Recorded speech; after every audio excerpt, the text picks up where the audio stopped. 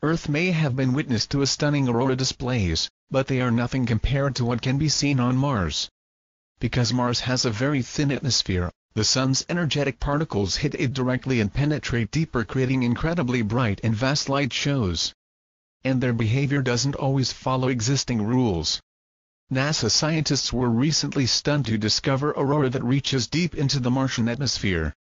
Maven's imaging ultraviolet spectrograph IUVS also observed what scientists have named Christmas lights.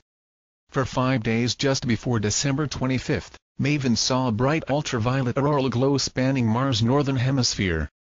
Aurora, known on Earth as northern or southern lights, are caused by energetic particles like electrons crashing down into the atmosphere and causing the gas